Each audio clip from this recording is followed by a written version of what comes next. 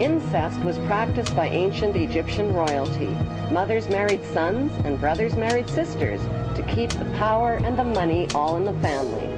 Like their pharaonic ancestors, the British monarchy have a long history of incestuous inbreeding.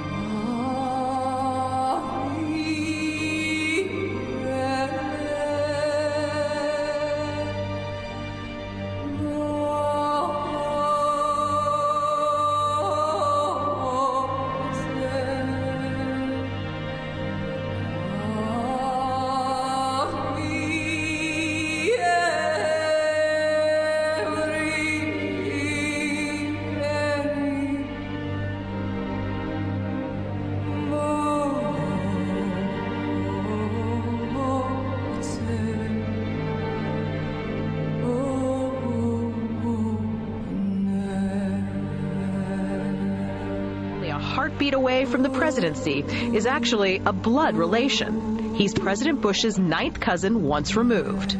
Cheney's cousin Barack Obama is also Bush's 11th cousin. President Lincoln was President Bush's 7th cousin 5 times removed. And Bush shared more than just a ballot with John Kerry. That's right, they're 9th cousins twice removed. Trace the family tree far enough and you get Madonna, Celine Dion, and Tom Hanks. Christine, you've heard the adage politics makes strange bedfellows. Apparently politics also makes for strange relations. Thanks to the New England Historic Genealogical Society, we now know the presidential candidates are related to a host of famous and historic figures. In this primary campaign. I opposed this war in 2002. But do you know their relatives? Obama is distantly related to 6 presidents: George W. and George H.W. Bush, Gerald Ford, Lyndon Johnson, Harry S. Truman, and James Madison. Obama's family tree also includes Sir Winston Churchill and Civil War General Robert E. Lee. Thank you all. Thank you. She's also related to beatnik author Jack Kerouac and the wife of Prince Charles of England. John McCain's ancestry was more difficult to trace, but it's known he's the 6th cousin of First Lady Laura Bush.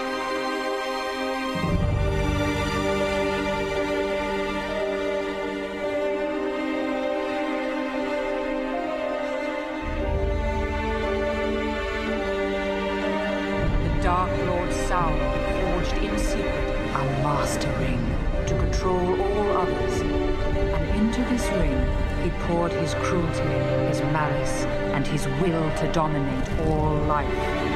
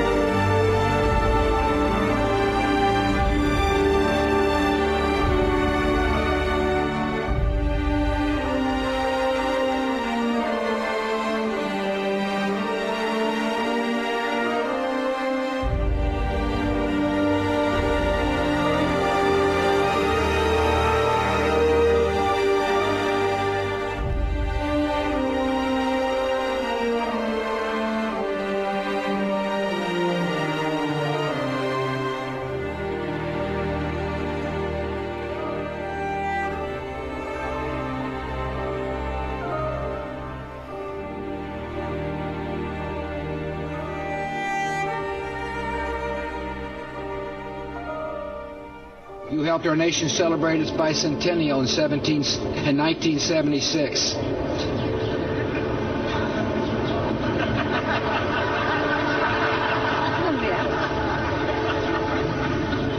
She gave me a look that only a mother could give a child. She gave me a look that only a mother could give a child. Only a mother could give a child. Only a mother could give a child.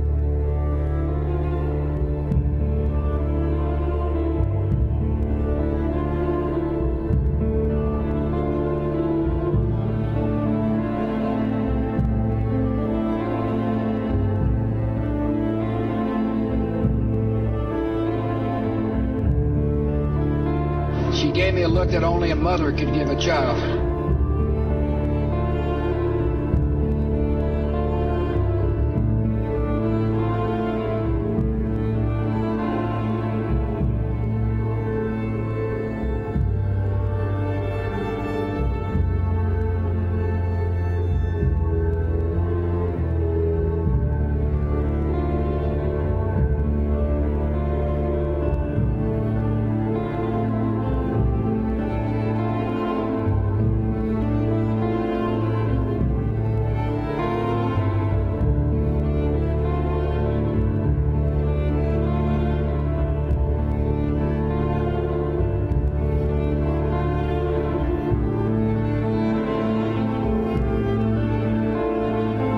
There are a network of interbreeding bloodlines.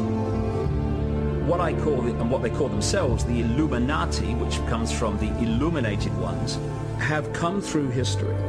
And as people began to reject overt, in-your-face dictatorship, they became the people who ran the system. It's all about genetics to these people.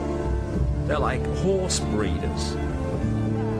Diana basically called herself the Windsor's brood mare, as she was brought into the web merely to be the vehicle to give birth to William.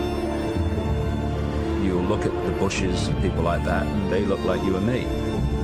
The key element is what happens beyond the realm that we can see. This is what the Illuminati bloodlines really are. They are vehicles for other dimensional entities to manipulate this reality.